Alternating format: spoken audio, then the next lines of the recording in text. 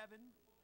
We just met for a little while in executive session, so thank you all for coming.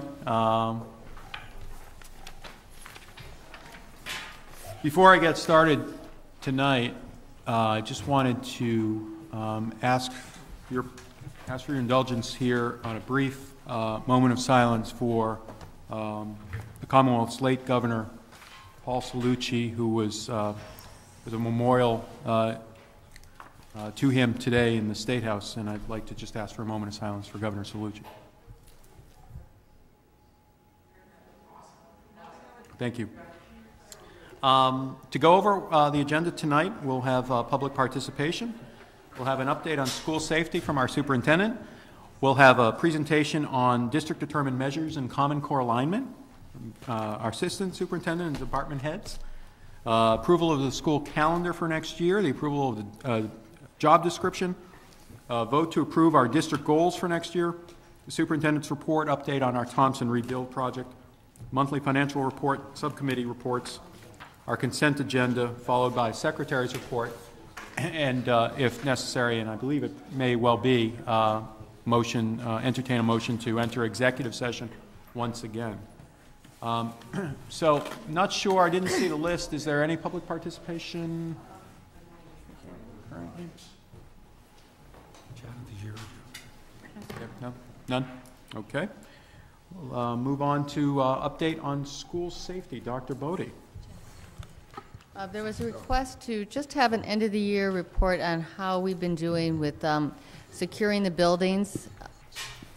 Though I will say the school safety and security also extends to the types of practice and drills that we do so that students and staff are both ready in the case of an emergency. And I will say with that particular issue, we have met all of our goals with respect to fire drills and lockdown procedures at every school. And Ellen Digby, who is the person in the district who is responsible for making sure that all happens and making sure that every school meets those requirements, has assured me that that has happened this year. With respect to the buildings being locked and secured, let's talk about each level. At the elementary school, I believe that, and I'm very confident, that we have very secure schools. One of the things that we added to our protocols this year was making sure that when teachers and students left the building for recess, that the door behind them locked. And for a while there, we were in some buildings they had to go around to the front door and buzz in, but that became pretty inconvenient. So we did relock, put new locks into those doors, and we have a secure key system where teachers are able to exit and enter through a locked door that always remains locked.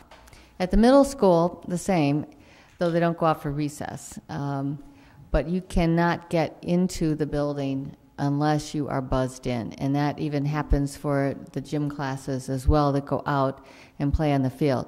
So the security there is, I think, is very tight.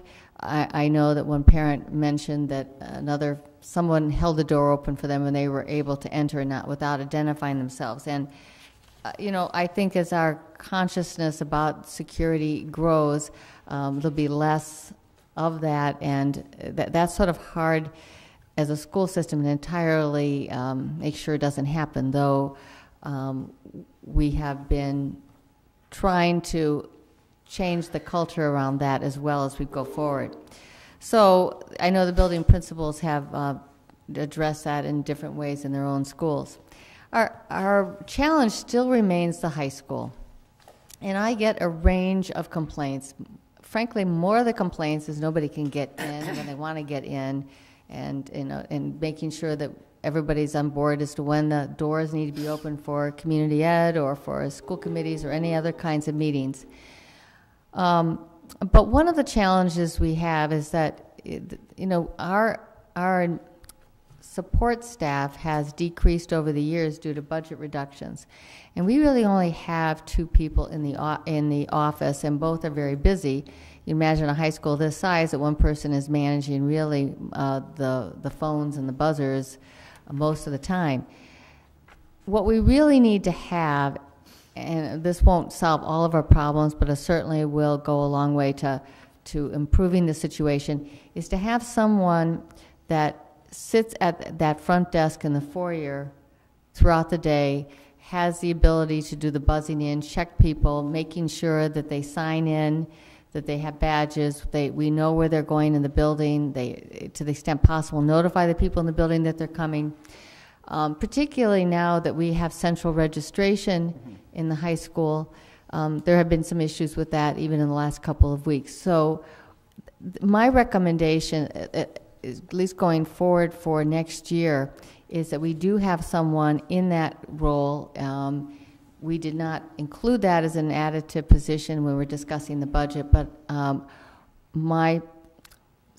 asking that you make a motion that we could add that position, and where I would find the money to pay for it would be out of the international revolving account.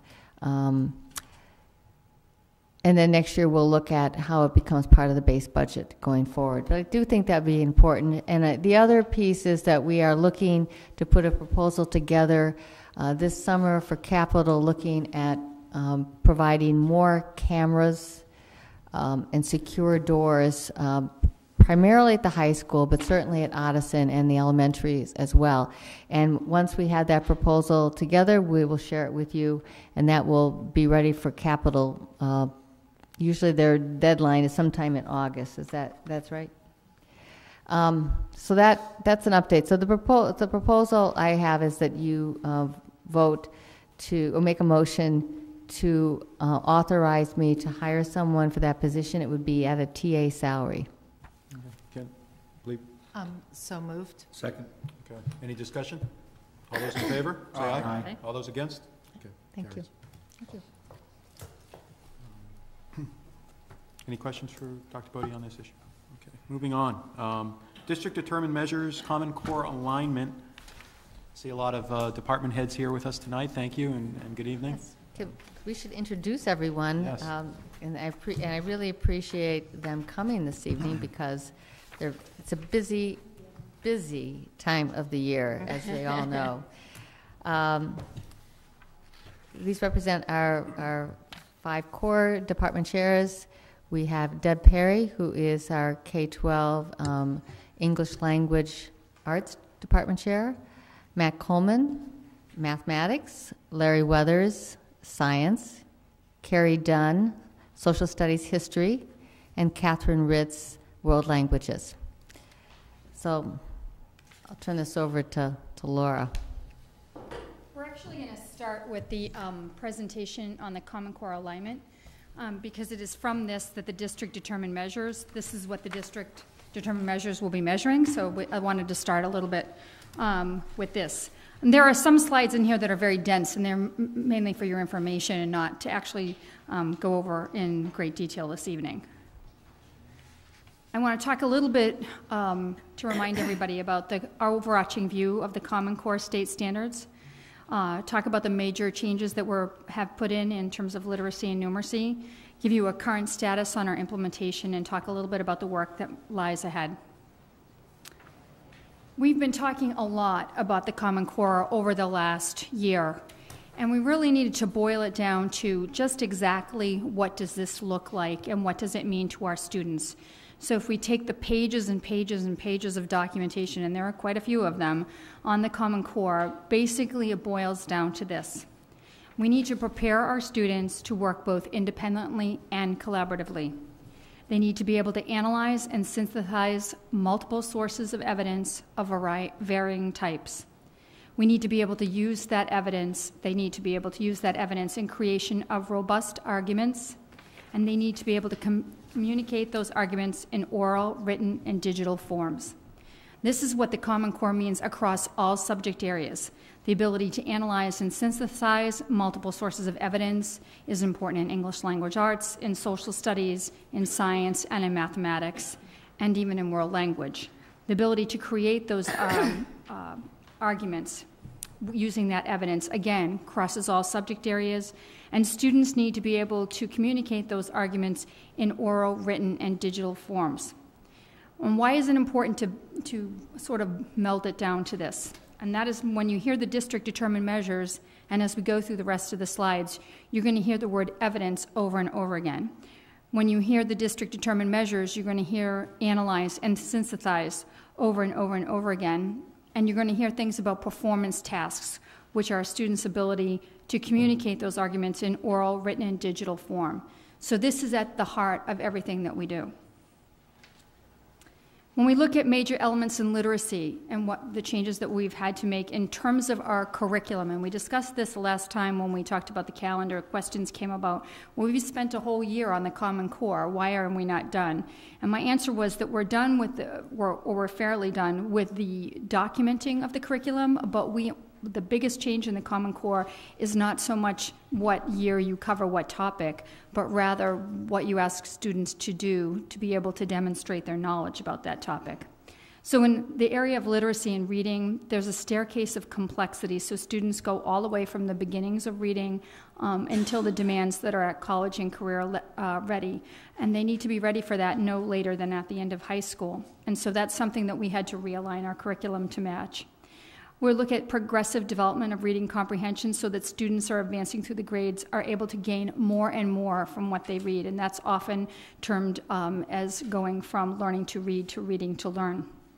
They need to be able to read a diverse array of classic and contemporary literature as well as informational text, and you'll hear a lot about that. Students need to be able to gain insights, explore possibilities, and broaden their perspectives. And so we've been working K through 12 at what does literacy look like in terms of reading across all subject areas to make sure that students will be able to meet the needs of the Common Core.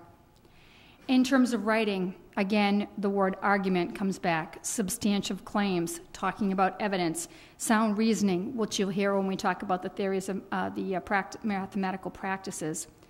You'll hear Ms. Dunn talk about research and the focus on research and social studies, and that also comes across in the area of science. It's emphasized through all the standards, but most prominently in the writing strand.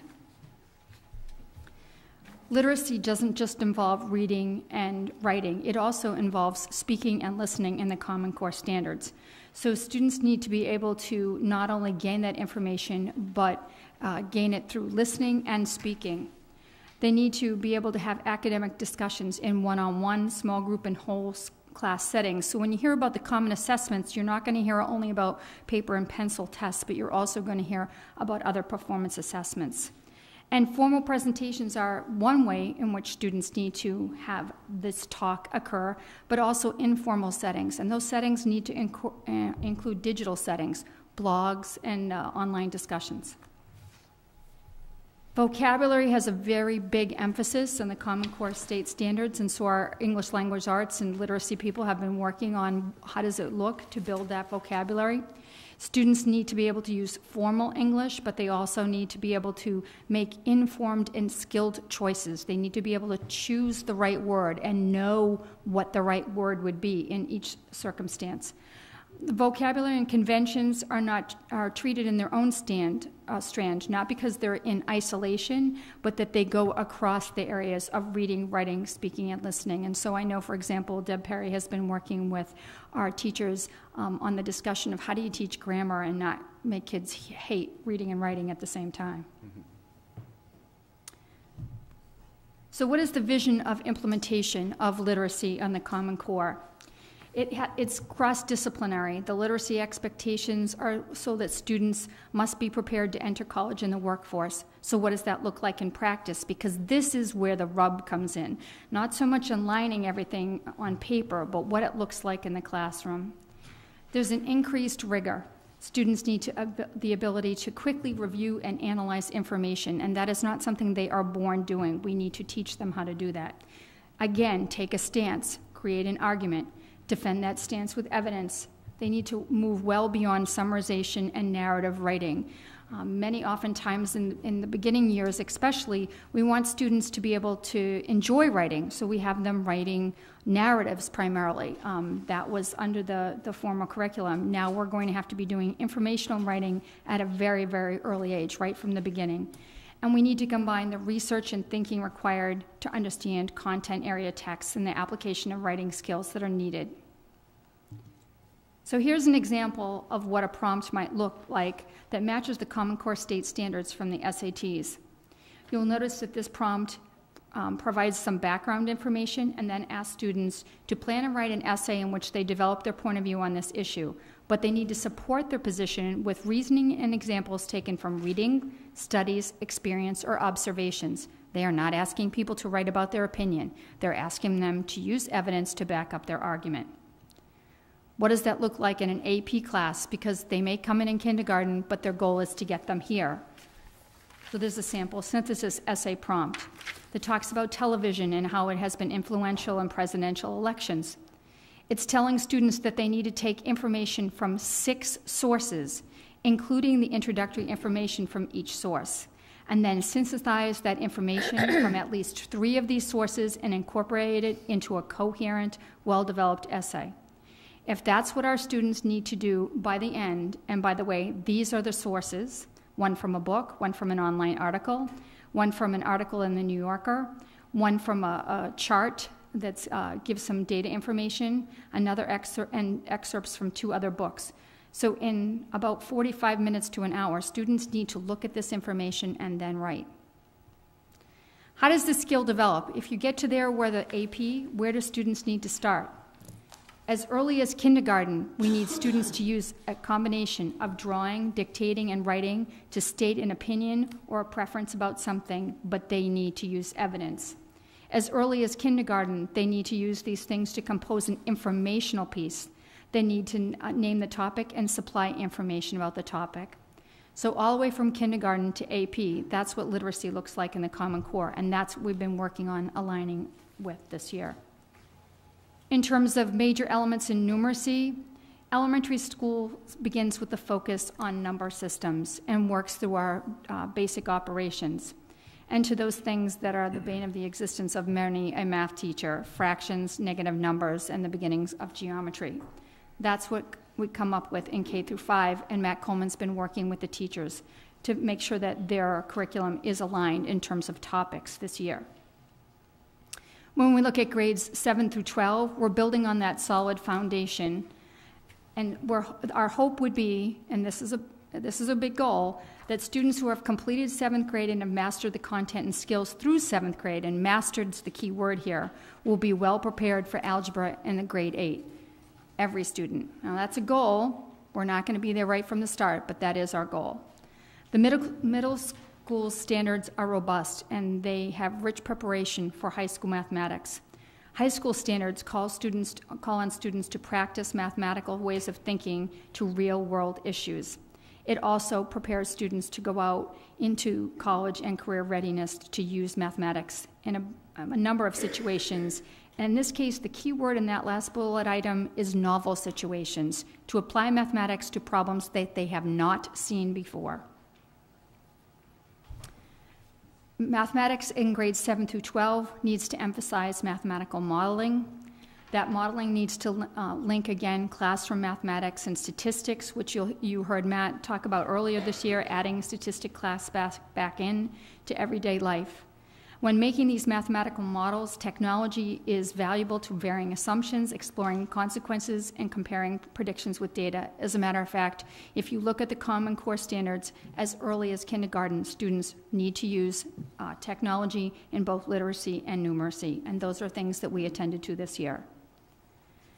But we need to connect the mathematical standards for practice to the common mathematical standards for content. And so we need to look at that base, because if students don't have that base, then they're of understanding of that content, they are not going to be able to go to the areas of practice. Just to remind you, these are the standards for mathematical practice, and we need to assess both the standards of content and the standards of mathematical practice. We also need to instruct students so that they are capable of being able to achieve on those assessments. I'm not going to go through these slides in order, in detail, but this is for your reference if you want to look back at later at what topics are covered in each grade level so that you can see how we are building towards high school. So where are we now? All our content is aligned in terms of scope and sequence. The majority of the alignment is documented in Atlas Rubicon, which is our online curriculum mapping system. It will be our focus for the summer and the 13-14 school year to focus on instructional and assessment changes. The scaffolding to increase student expertise in analysis and synthesis. We need to have explicit instruction and evaluation and selection of evidence because too often, as you know, students Google and they get 450,000 pieces of evidence and they don't know how to tell which ones are the best ones, and we need to work with them on that. There needs to be regular practice in the use of making evidence-based arguments, and there has to be significant emphasis in the use of discourse across all subject levels, especially for students to demonstrate what they know and are able to do. So we have 2 days for each elementary grade for curriculum work and math this summer. Again, focusing more on the instructional techniques and the mathematical practices and discourse. 1 day for each subject area in 7 through 12 math. 2 days for elementary grade level work and literacy, cross-curriculum work and social studies and literacy, Tech University to focus on leveraging technology in order to change instruction, and PD's experiences for our teacher. And I have to thank Linda Hansen for calling this to my attention as we looked at that first slide at the beginning that talks about, and I'm going to flip all the way back to it if I can do it fast enough. The overarching view of Common Core state standards. If we are expecting students to be able to work independently and collaboratively, then we have to have our teachers be able to do that. If we need to be able to analyze and have our students analyze and synthesize multiple sources of evidence of varying types, we need to give teachers experiences to do that because this is not the education that they grew up in. We need to give them the opportunity to practice using evidence in the creation of robust arguments and to communicate those arguments in oral, written, and digital forms. And that's where we are right now with the Common Core. And the road ahead of us is much steeper than the road behind us. Questions on that before we go on to the next topic? Thank you. Any members have any questions for Dr. Chesson on that, any of that? Okay, we'll go on. Can you bring up the next part? So the next thing is, so how are we going to assess this? Arlington is very lucky in that we have had common assessments, common formative assessments, and we've talked about this before, for quite some time. And while we're required to have district-determined measures by the state, we want to have district-determined measures for us. But you'll see probably slightly less enthusiasm for district-determined measures than the common formative assessments, and I'll tell you why. So we're going to review the difference between those two, and then I'm going to ask each curriculum director to come up and talk about the district-determined measures and the common formative assessments in their subject area, and then I'll just finish up briefly with the work that lies ahead. Common formative assessments, which our teachers are doing very extensively, is assessment for learning. It allows teachers to adopt instruction based on the evidence again, making changes and benefits that will immediately benefit student learning. Students can use that evidence to actively manage and adjust their own learning, and the feedback in an assessment is for learning occurs when there's still time to take action. And this is the measure of the highest interest for our teachers. They're very interested in this. I sat in on data meetings this week where people were talking about the DRA scores of students from the fall and the winter and the spring. There was a lot of conversation about how this can inform what students do over the summer and what they do in the fall. District-determined measures are used to make judgments regarding student growth over a yearly basis. They are required part of the new teacher evaluation system. The assessment of learning which is what happened on an annual basis, and it's most closely tied with the measurements that are in our goals for the district for SGP of 51 or better and the PPI of 75 or better. And they were required by the state as part of the new teacher evaluation system. One of the hardest parts about this is that the state's directives as to what we need to be able to demonstrate where we are in the district have been changing significantly depending on the day. But at this point, we were marching in this direction, so they can change what we need to do, but we're going to be ahead of the curve, and I think you'll hear that tonight. And I'm going to start with grades K through 5, and I'm going to ask Linda Hanson to come up and talk about that.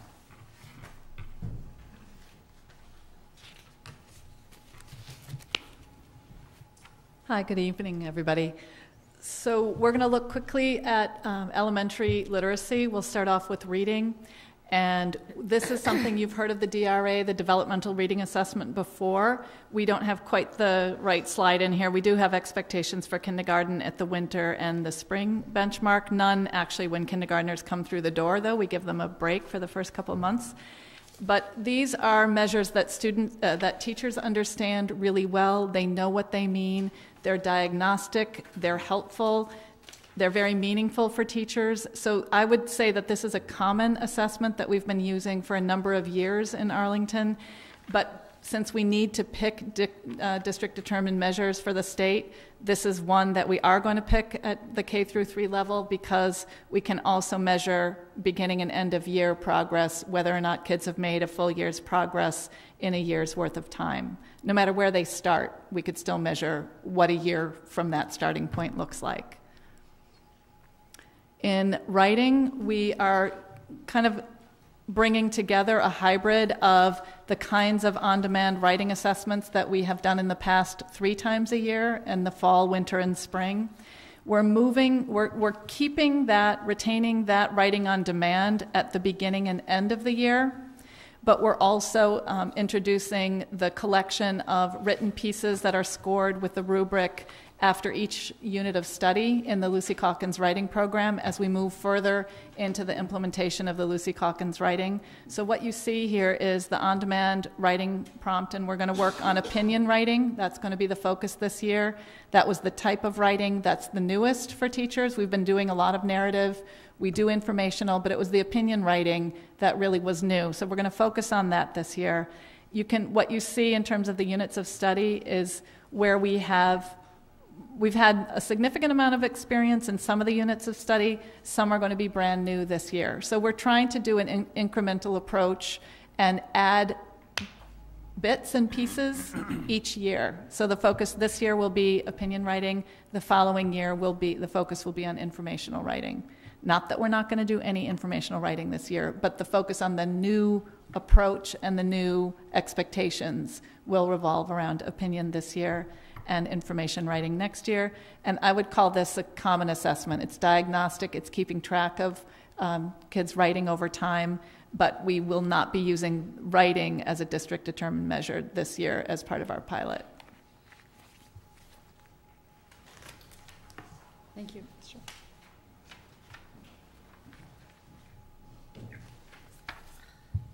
Hello. When we talk about the English department at the middle school and the high school level, we have had common assessments for a long time. In the middle school, the teachers get together 3 times a year. They give the writing assessment on certain days, and then they have a day or 2 to work together to get them corrected, to look at the results, to figure out what those results mean and how then they need to change their instruction accordingly. In the high school, the common assessments work somewhat similarly, although we don't have as much time for them to work together. And in fact, for next year, we're actually going to structure time for them to sit down and actually work with each other around the common assessments. As it is, currently they trade information, things that they've learned, and they do it online and they do it in brief meetings, but they need more time for that. So that's one of the things that we will use some of the release time for next year in a more concentrated way. The district-determined measures are going to add to this whole sense of how students learn to write, because we're going to give the same writing prompt at the beginning of the year and the end of the year based on something that we think the kids should be able to have accomplished by the end of the year. So in the middle school, we actually have some very nice, assessments that use pieces of video and pieces of nonfiction. The kids look at those on one day, make notes on them, and then the next day write according to a prompt, and then those things will be corrected with a rubric.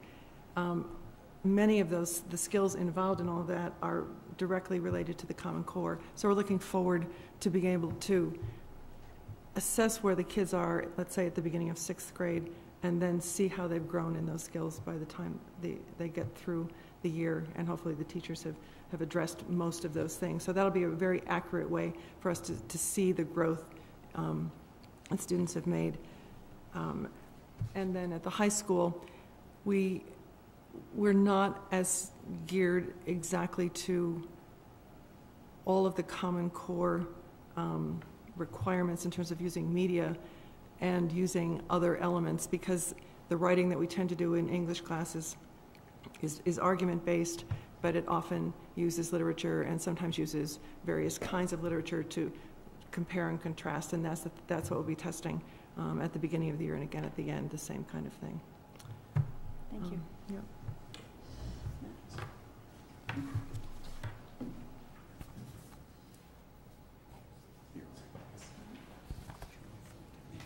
Thanks for having me, guys. All right, so as it is right now, for us, the common assessments, the DDMs, I think there is a lot of crossover for math, and one of the things that we're trying to do is, for me anyways, avoid like assessment overload. So what I'm trying to do is actually intertwine the two and totally redesign what we're doing for our common assessments so that it actually has all the DDM stuff embedded inside of it. So right now in K through 5, we're a little bit more of the developmental stage because some of this stuff hasn't been there already. I would say all of our common assessments at the elementary level are usually unit assessments that don't really show growth because all you're doing is, summative assessments for the end of the chapter. So right now, some of the work we're doing right now is just developing diagnostic tests. Our summer work is going to be really fleshing out this entire system. For 6 through 12, the next slide. This is what we're going to try to do, and this is a model we're going to hope to bring down to the elementary school, but we're much more ahead of the game, I think, for the high school. Our diagnostics, if I look at the kind of common assessments we have, our diagnostics initially at the beginning of the year were always kind of basic skills. So we're going to totally revamp it and try to embed some of this DDM concept inside. So we'll still keep the basic skills, and that's going to be part of the growth that we'll look at, how students are doing overall. There are certain things that I would consider foundational concepts that any course would need that you probably had from prior. That's going to be a big part of our anchor of growth. How do they do with these core foundational ideas, let's say, before algebra that really tie to algebra, so we can look to see how the overall concepts develop. The weird little twist is we want to kind of maintain this idea of a formative assessment, so we're going to try to embed in that initial diagnostic also stuff that's for the first unit. So I'll use something like an Algebra 2 course. I think we're going to do a statistics unit as one of the first things for Algebra 2. So some of the ideas in that initial diagnostic at the beginning of the year will have some statistics, so that way it's giving the teacher some data that they can use initially, some data where they can look for growth, and data they can see for where the child came from. So we're just trying to milk this thing for a lot. Laura had talked about the fact that we have multiple content and process standards to deal with. So we're going to try to put an open-ended writing assignment. Then what's going to happen throughout the rest of the year is the mid-year exam will have components of the mid-year that looks back at your basic skills so that we can measure growth from there. It'll look back at the foundational concepts and see how well they did with the stuff that's relevant to that unit. The idea of an initial diagnostic, one at the beginning and one at the end of the year, like inevitably you can show a lot of growth if that initial diagnostic is all the stuff they're going to learn. So what I'm thinking of is more chunking it in like a first half and a second half and showing growth throughout. The last little thing we're going to kind of tie in, and this kind of goes with the growth of the overall writing and communication, that initial diagnostic will have writing at the beginning of the year, but then instead of trying to make every one of these big assessments so like huge, at the end of the first term, there'll be another open-ended writing assignment. At the end of the third term, there'll be an open-ended writing assignment. So what we hope to do is to kind of look at the standards going through and then look at the writing and look at the communication skills going through. So we can just kind of hopefully have this as our overall structure. The teachers have been working on the diagnostic, and they're coming up with really good things that they've used before and just kind of putting it together, which is kind of nice so far. Any questions? Awesome. Can we wait till the gets through? Sure. Okay.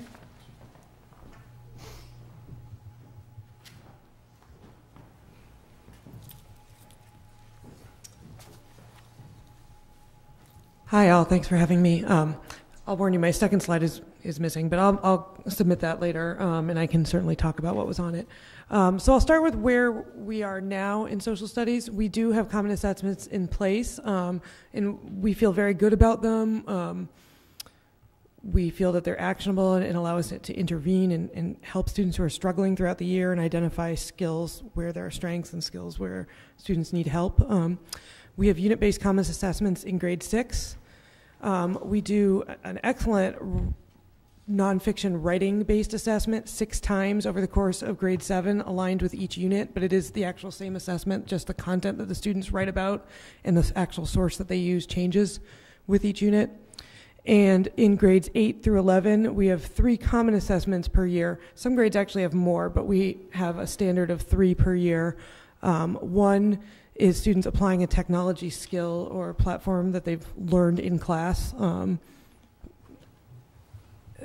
and making a presentation, designing a website, that sort of thing, based on content that they've learned in history class. We do a thorough research process that culminates in the production of a thesis and research paper based on students' own research, and then we have a common final exam. So that's what we have in place now. We'll be able to use some of that in the development of our district-determined measures, but we do have to make a few changes. So I'll talk about what it will look like next year and going forward. Grade 7, actually, we're going to keep exactly the same. We'll use our first and our last of our nonfiction writing assessments as our 2 measures within a year. Grade 6 will be focusing on source analysis throughout the year, and we'll use a first early sample and a late in the year sample of source analysis as our measurements. Grade 8 through 11, we're really going to focus on the umbrella of research skills and source analysis in all of our district-determined measures. So what we do need to add, and we're working on now, is an early in the year grade level appropriate diagnostic to assess students' research skills when they enter the grade. And then we'll use the thesis/research paper that students complete late in the year as the second sample measurement, where based on a variety of measures that the teacher will look at in the paper, the teacher will be able to determine their skill at that point in time in meeting our research and writing goals. All right. Thank you.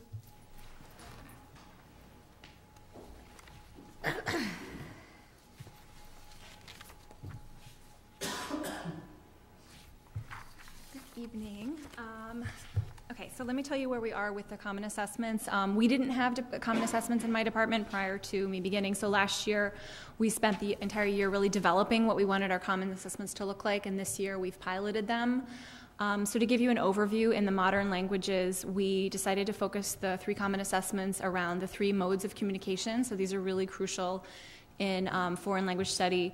You have interpretive communication, which is when you are faced with a resource like a radio announcement or a news article, and you have to read and understand what it is that what you're presented with. Interpersonal communication is when you have basically a 2-way exchange, conversation or email exchange with someone else. And presentational communication is basically what I'm doing right now. You've prepared a discussion, or you've prepared an essay or a writing that you present. And we also wanted to incorporate the 4 key skills in foreign language: reading, listening, speaking, and writing. So that's essentially the way we have framed the common assessments. And by focusing on really a skill and a mode of communication, this is something we can track the progress of. It's not it's not based on sort of the discrete content. It's a skill that can be tracked up the levels. For the classical languages, which is Latin in our district, we focused on the skill of translation and reading comprehension. So that's where we are with the common assessments. And I want to just report before I talk about the district-determined measures. I actually spent the day in Marlboro at a DESC district-determined measure anchor standard panel, anchor development panel. It's a long, wordy title. And I served on the French 1 to 2 panel where we really were looking at the curriculum frameworks and coming up with anchor standards that could then be used to help districts develop the district-determined measures. And so the next step would be to submit exemplars to the state for them to vet. And I actually felt very, very good coming out of the meeting today. I feeling like that we were really addressing the standards that will be used as, the anchor standards for the state. So I feel very confident about that. So the 2 district-determined measures that we're planning to use for next year, we decided to choose the interpersonal communication and the presentational communication skill for the modern languages. So to give you an example, in, let's say, Spanish 1, the students have to have basic conversation. Hello, how are you? What's your name? Tell me, a little bit of information about yourself. We have been filming these. We have rubrics that we've developed that really track the progress up the proficiency scales. So the rubrics reflect the ACTFL, which is the American Council on the Teaching of Foreign Languages, proficiency scale going from novice to intermediate to low advanced. So we have 5 rubrics to kind of track the students as they go up in the levels. And then to jump up to Spanish 3, the students are looking at a piece of artwork by like Dali or a famous Spanish painter. And they have to have a conversation with each other and ask, what is your opinion of this based on what? So there is some bringing in of evidence, what movement is this from or whatever. So the conversation becomes increasingly complex as the students move up. In the presentational assessment, we focused on writing, so they have an in-class essay, and it's really the same thing where at level 1, you've got a very basic, tell me about your family or about food that you like to eat, and then as they go up the levels, it becomes increasingly complex in terms of what they're able to write and report on, give evidence or develop an argument on X topic and support it with whatever. So it really focuses on just this increase in difficulty on a very, a specific skill. So that's the overview. And very briefly, the classical languages for Latin, again, it's a translation. We have level appropriate passages. The students have to translate them. The Latin teachers also developed rubrics that reflect the skill as it progresses up in difficulty, as the texts move from, sort of leveled readers up into authentic Latin, where, it just becomes increasingly difficult for them to translate, as well as with the reading comprehension. So that's it in a nutshell.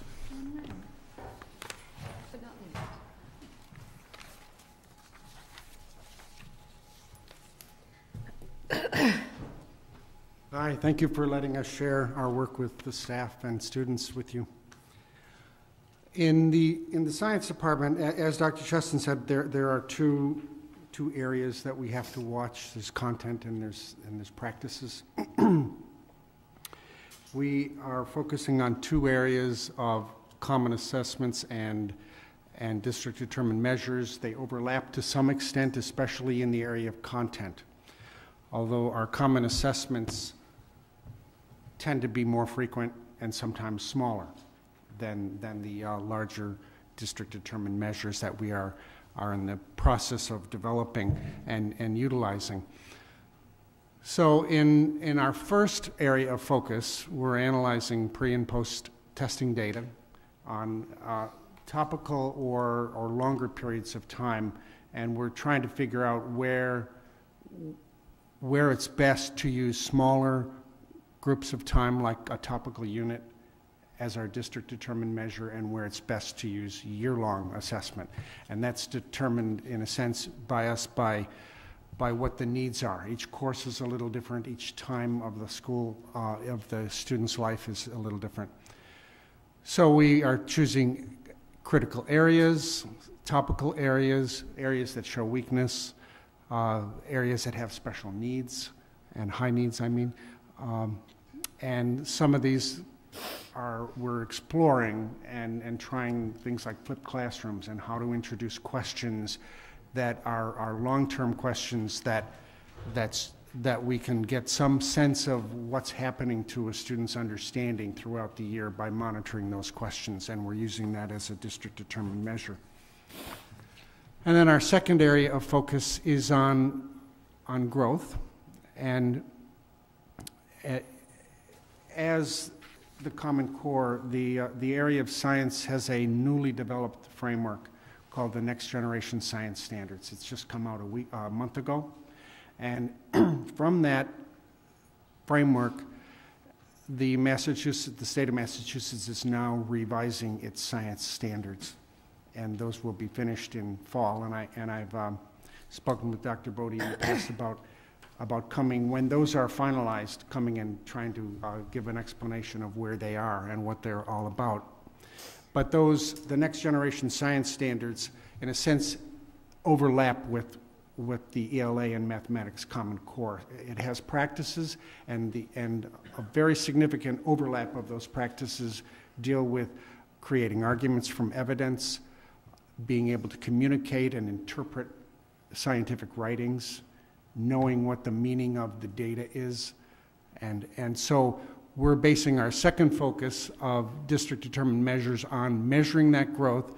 It's part of the Common Core. It's part of the Next Generation Science Standards. We are looking at kids' abilities to read and write about scientific articles. And recently, as recently as last week, we are piloting some measures. We had our 10th graders involved in a biology symposium organized by our biology teachers, which all of the 10th grade biology students presented their findings on scientific readings that they had done. They synthesized their own report from reading multiple scientific papers and had to explain that to a panel of students and adults from the community. So the kinds of skills that come out of that are things that we're trying to measure now with a rubric base. And it could take the form of lab reports or scientific articles, and we're still exploring other possibilities. Thank you. Cool. Thank you. Thanks. So you've heard from the 5 major subject areas, but the state requirement is that we have district-determined measures across every educator. We have one district-determined measure, fitnessgram, that's currently, actually has been used for quite some time in PE. We are in the process of creating and piloting 2 district-determined measures in music, art, and health. And we're in the process of creating and piloting 2 district-determined measures for the worker-related service providers, such as guidance counselors and OT and speech and language pathologists. I think that one of the things that's evident, but just in addition to the fact that you've heard the same words over again, evidence, synthesize, analyze, writing, using content, but not just knowing the content or learning the content, but using the content, is that these district-determined measures came from the staff. We did not tell them what they should do. It came from the teacher level, and that is a very unique way of handling this when we talk to other districts. And we still need to negotiate the final version of the district-determined measures with the union, but I think that developing it from the ground up will really help us get buy-in from teachers. They're choosing the measures that they want to have their success be determined by.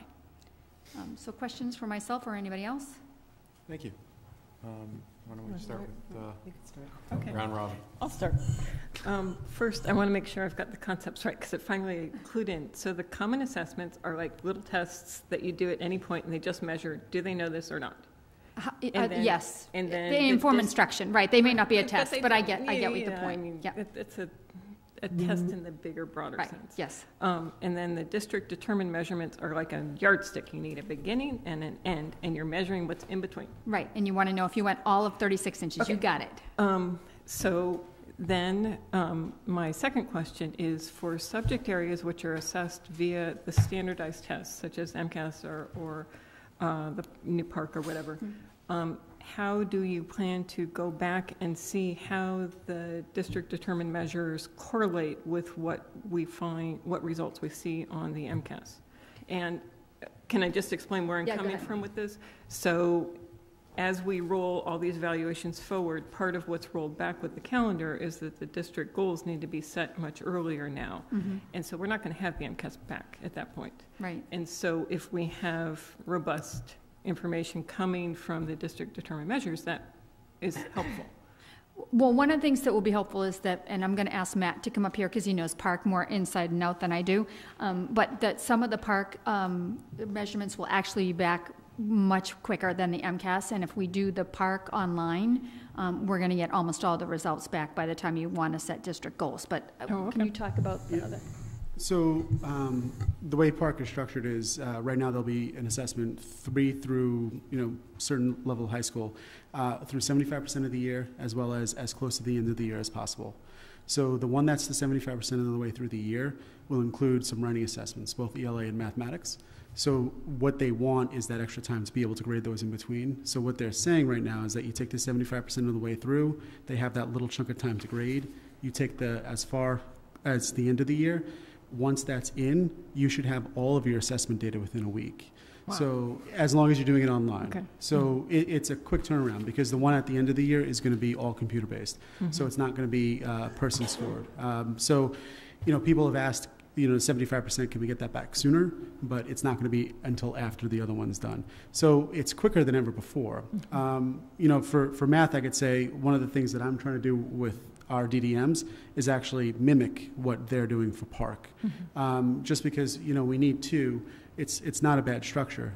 Park in the long run, what they essentially would like to do is do an initial diagnostic, a mid-year exam, 75%, 95%. So you have this idea of the growth all the way through. But right now, the only two that are mandatory components are the 75 and 95% of the way through the year. Okay, thank you. Ms. Heim? Just to piggyback a little bit off of Dr. Allison Ampe, in terms of the measures, we're going to be having a beginning of the year to set that baseline. We're going to be having an end of the year.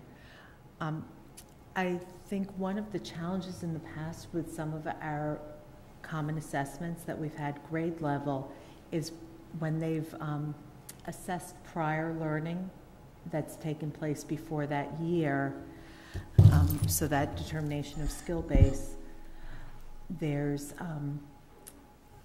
the temptation for teachers to actually go back to curriculum that actually was a previous year's curriculum because of the foundation. I know for formative assessments, there's a certain amount where teachers need to address gaps before they actually can move on with new information.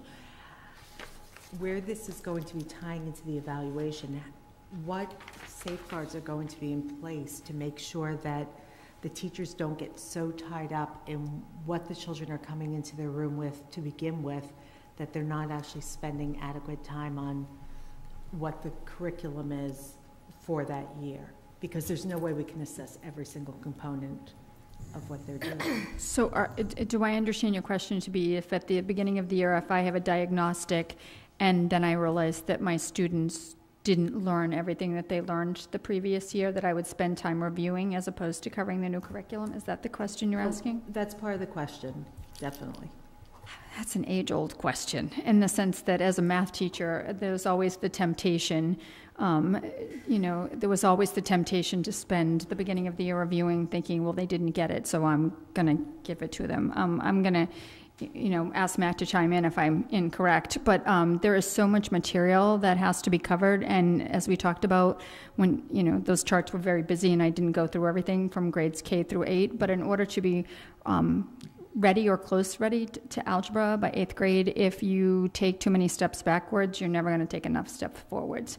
So I understand it's tied to the evaluation system, but I think one of the best things about that is that's why we've asked teachers to design these assessments, and that we'll be also working with teachers to understand that that's only one piece of evidence that we're using, and we'll be very clear about the lack of reliance that we'll have on that. We need to look at a teacher's performance in a broader sense, and I think that that's going to be part of the trust thing, and that's what the whole educator evaluation system is based on, trust and about discourse between evaluator and educator. And as long as we keep to that and keep building that trust, I think we'll avoid that. But I do think that that was always a problem even before there was a district-determined measure, that teachers would say, well, they didn't learn this or that, and try to go back and, spend the first 6 weeks of school reviewing. And one other question, and it once again piggybacks off of one of Dr. Allison Ampey's. Some of the measures have been in place for a long time. There's a lot of evidence to support that they've been well developed. Where they're actually mapping to other tools that we've used and showing their validity. On the areas where there have not been, or grade spans where there have not been those measures, what ways are you going to have to normalize the data that you're getting from it and to make sure that it actually is an accurate assessment? Because taking that step back sometimes is a challenge when so much time has been invested in. Right. We need to make sure that there's a correlation to other measures that we see. So, for example, in English language arts, if we have an assessment that shows that, a variety of students have gotten to a certain level at writing and reading, and then we have the PARCC assessment, and it doesn't match up, or you have to take a grain of salt with classroom grades, because there's so much involved in effort. A student can actually score, as we well know, very well on the MCAS, but not have good classroom grades, and vice versa, as a matter of fact. So we want to make sure that we're looking at the same type of assessment. So that is why we will not be throwing our combative formative assessments aside, and that information will also. So we have to look at the whole picture and put all those pieces of information together. I don't know that normed, the DRA has a normed database sort of, but in some ways, because you can look at what an A1 is, but then again, an individual teacher does that assessment, and so unless you were constantly calibrating it, there's some subjectivity that's involved, and the same thing with any of these assessments, except for the ones that are Scantron. So I think we have to look at it in terms of all the other data that's there. I don't know that we'll have it norm referenced in the strictest sense of the word ever. But we will be piloting it. We will be looking at these assessments and saying, does what we see make sense? And if it doesn't, then we'll have to talk about possibly changing the assessment. And forgive me, because you may have mentioned this, is there the idea of actually pooling evaluation of student performance on the assessments? So the teacher that has those children is not necessarily the only one that's seeing the open response portion, or this or that. Absolutely. That's that's at the heart of a professional learning community, to do cross grading and calibration grading, and also at the elementary level they have we're talking about increasing the frequency of it, but they have regular meetings where they look at data across students altogether. So all those things will continue to happen. Thank you. So I want to pick up on the point that Matt made about embedding the district-determined measures in the common assessments. To what degree can we do that in other subject areas? You're going to do that in math? That's what we're attempting. I think almost everybody in the effort to try to not be constantly assessing, and having assessment overload is going to try to do that to the largest extent possible. There's always some overlap with district-determined measures and common formative assessments, and we go for the greater degree of overlap as makes sense. District-determined measures tend to just be bookended, and so we need more frequent assessments in order to know whether we need to change our instruction. Okay, so it's a goal of all the department heads to yes, try to... Okay, it is. That's what I want to understand. And and also, so we have common assessments now in line with the Common Core, and now that we did world language in all subject areas, right? They're aligned with the content of the Common Core. We are in the process of aligning our assessments with the instructional emphasis of the Common Core. But that's pretty. I think it's something you should all be very pleased with. That's quite an achievement. So, and I suspect that's ahead of many districts. Yes. I would say that science, there will possibly be some shifting because the next generation science standards just came out. Mm-hmm. But aside from that, yes. Well, congratulations. Thank you. Anyone else? Yeah. Yep.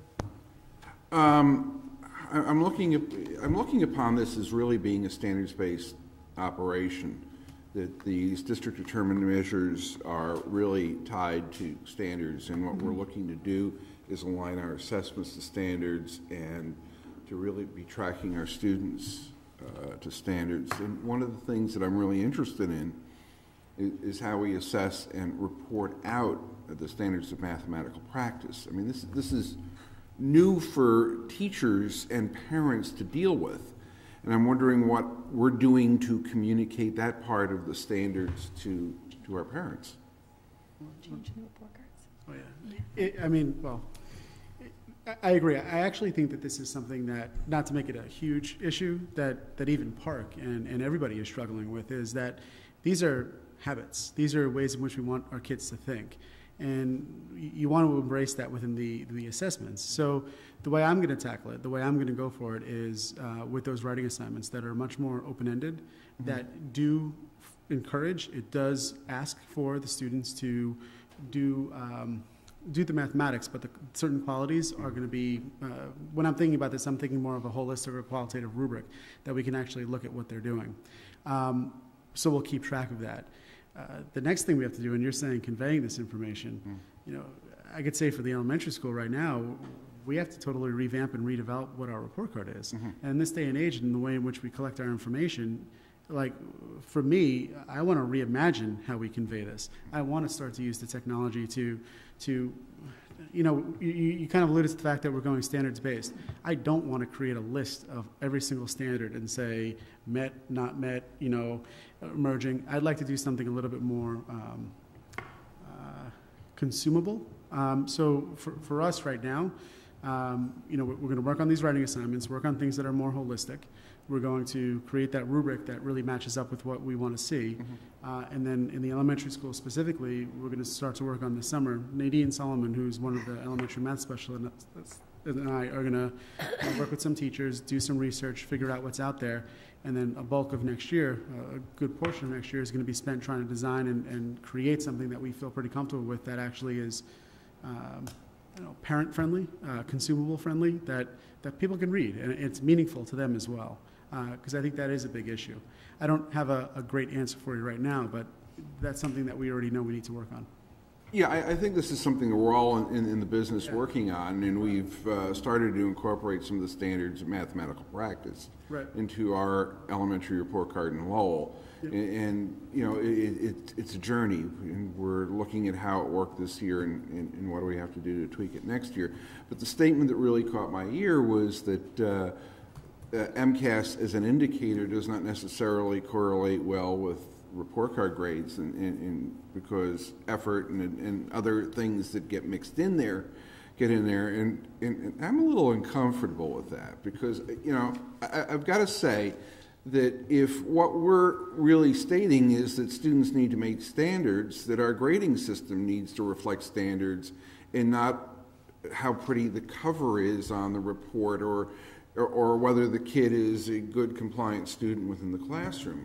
I think that... I think you might have missed what I'm talking about is that a student may not turn in a project, or they may not turn in homework, and that's going to be reflected in their grade. But however, when you give them the MCAS, they may have mastered the standards for that grade level, and it may come across in their score.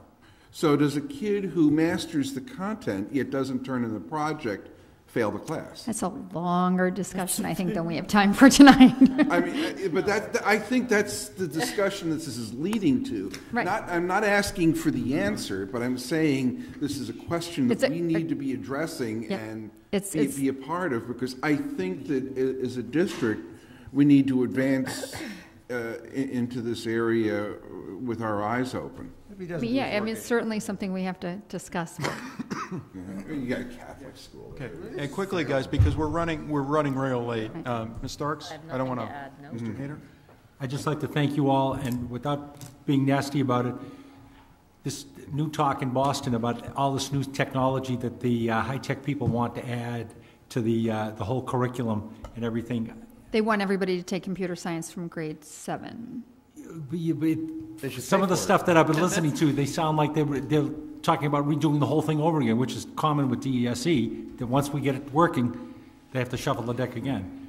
You're doing a great job. Thank you so much for everything. Yes, and May I respectfully request that if the members come up with other questions, because tonight was so much in so little time for us to digest, may we submit questions either through the superintendent or to the department heads or CC everyone? Yes, sure. That would be wonderful, and I'd love to see some of this.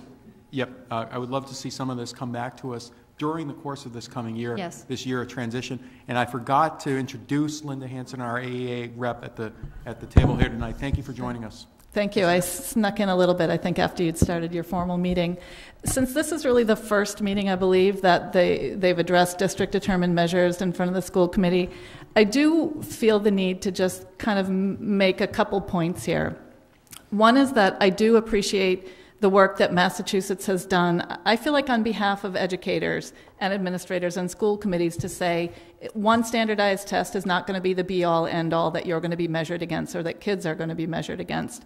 So we've come up with this thing, which is good in concept, called district-determined measures. It's never going to be a normed, standardized thing, nor should it be. If we think about the money, the time, the size, the population size, the expertise that the state has put into developing these standardized tests, we have that. So this doesn't need to replicate that. It should mirror and match the standards, but it should be important and meaningful to teachers. When you give these things, can make all the difference in the world. We could give a reading test the first week after kids come back from summer vacation, and what you're measuring is summer loss, basically. If we take it 2 weeks later, we're going to get a different result. If we're going to measure kids at the end of the year based on that dipstick in the fall, it depends when you get it. My point is that I want us to really keep some common sense in all of this and just not think about it as needing to replicate. We have a standardized test, and we're going to have more. Park, I actually think that someday, Park, if we get into these 75%, 95%, they're even talking about mid-year writing samples earlier on. If we have one comprehensive set of assessments, we don't need to replicate that. We need to understand what the purpose is that we're using these other parallel assessments for.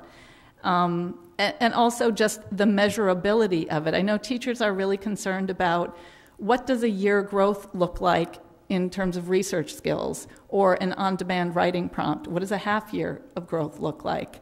So cohort size, are we measuring year over year? Are we tracking one cohort through, as they go up through the grades? So I just feel like this is a really intricate exercise that we're all going to be entering in on. And I just want us to go in thoughtfully and to keep doing kind of a gut check on making sure it makes sense for kids and for teachers. So. All right. Well, thank you, Dr. Chesham. Thank you, everyone, all our department heads. Thank you very, very much. Okay, so we are moving on to approval of the school calendar for 2013-2014. Would okay. So this has been a very collaborative effort, and certainly a lot of input from all of you moving forward with this. One of the things, just to put again in perspective, what we've been trying to do is to be much more ahead of where we've been in the past. Before, we didn't even get conferences on the calendar until the fall. And what we felt was very strongly is that we really needed to have a calendar at the end of the year where people knew where the early release days, professional day, vacations. Now, the major things we did back in December.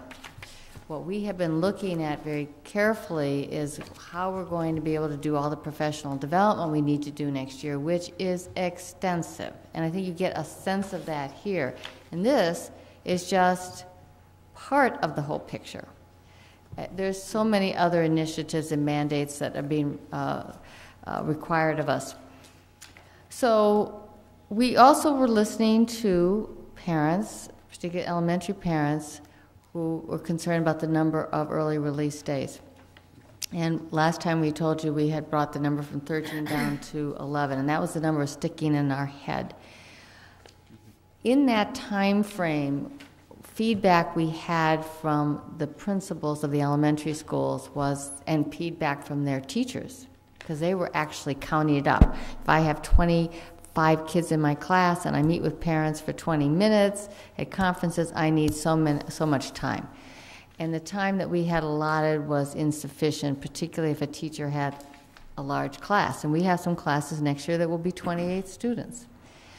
So the elementary principals asked us if we would also include elementary in one of the conference days that we had designated for middle school as well, which actually brings it up to 12. Now, we had told you we would try to stick to 11, but that's why it changed. Now, if you want to reduce one of the early release days for elementary, that would be your prerogative. But I will tell you that we have, Dr. Cheston has worked with with our curriculum leaders and with principals around all of what we need to be able to fit in next year, and it's tight.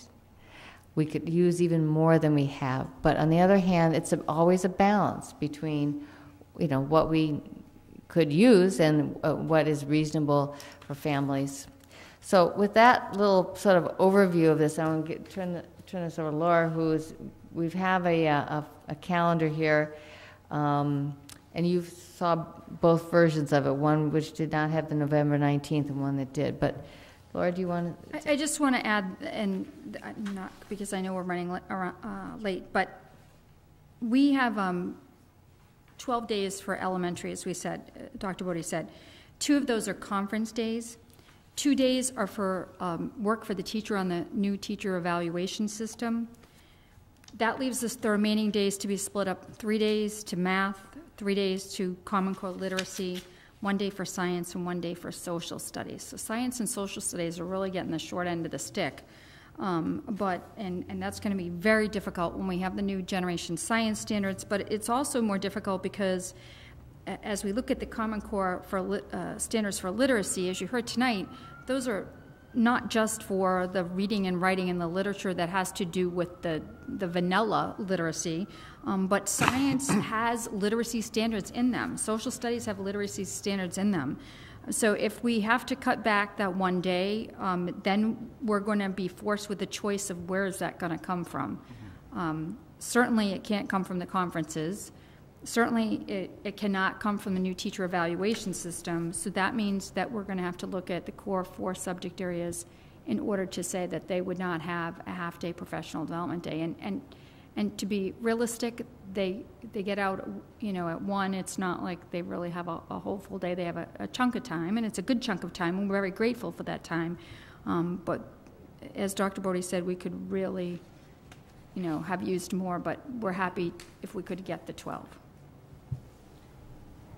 Questions for the superintendent or Dr. Chesson, Bill? The professional development day that you have, I'm looking at, I think it's on both, yes, in November. We talked about it before. I see that you have 2 teacher days prior to the school year starting. That's correct. Why wasn't that either put at the beginning or at the end? After the students leave? Instead of November 1st, thank you. Have it